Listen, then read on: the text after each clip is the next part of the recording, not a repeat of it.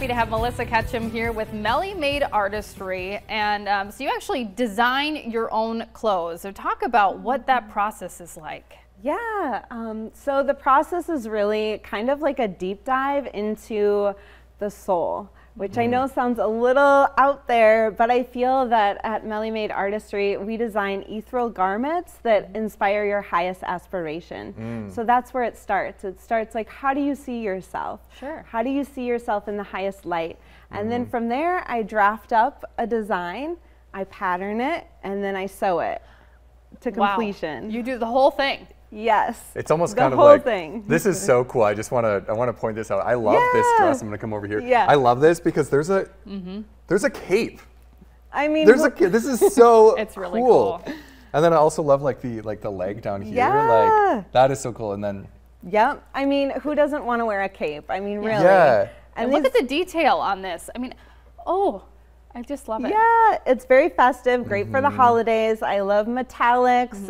This hunter green, I think is really seasonal. Yeah. So these looks would be perfect for like a holiday party, even for Christmas if you like to get really dressed up, maybe even New Year's. Yeah, look at this one. Ooh, the really dramatic arms, again, like very ethereal, goddess inspired, things that you don't see every day in the store, and just really encompass and embody like power and strength and beauty. that kind of reminds me of like that dress right there reminds me of like Athena, you know, kind of like goddess of the hunt, you know, just kind of like you could go like bow and arrow hunting.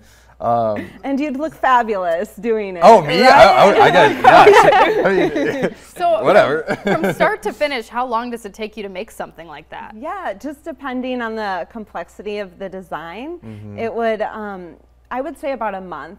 Okay. A month or two to just really dive into the process. Again, it's very introspective as well. Yeah. So these pieces are keepsakes. They're, you know, heirlooms that are passed down from generation to generation, things that hold sentimental value. Yeah, so how does the, I guess, you know, where do you get your material then from too? Yeah, so I like to source online. Etsy's a great place to find fabric as well.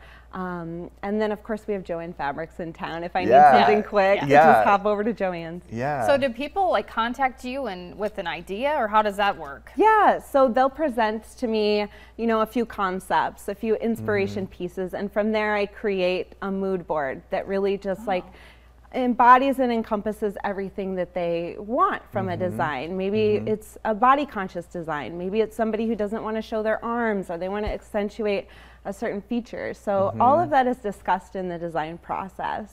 A mood board. Yeah. Love that. Yeah, so it's just like kind of a co-creation. You know, we're creating this design together. And I think that that's such an interesting, like hearing your perspective on this. It's really like, I'm just gonna like, it's like setting up like with a graphic designer, but like graphic design, but like for real life. You know, we're meeting with like an architect almost. It's like, how do you want this night to go? And also, how do you want to remember this night? How do you want this to be remembered forever? How do you want to pass it down? You know? love it. There's so many questions that go into that process that I think is, that's so cool. So what did you design this for? So this I originally designed for Fire and Ice. I've done a couple of looks for the Fire and Ice fundraiser, and this was one of them that I almost wore. I ended up going to something different, but I will wear this definitely soon. Where can people contact you for this? Yeah, so it's been a lot of word of mouth. You can find me on Instagram or Facebook. Those are probably the best ways to reach out. All right. Meli Made Artistry. Thanks so much for being Thank here. you. Thank you for having me. We'll have more when we come back on Cato Living.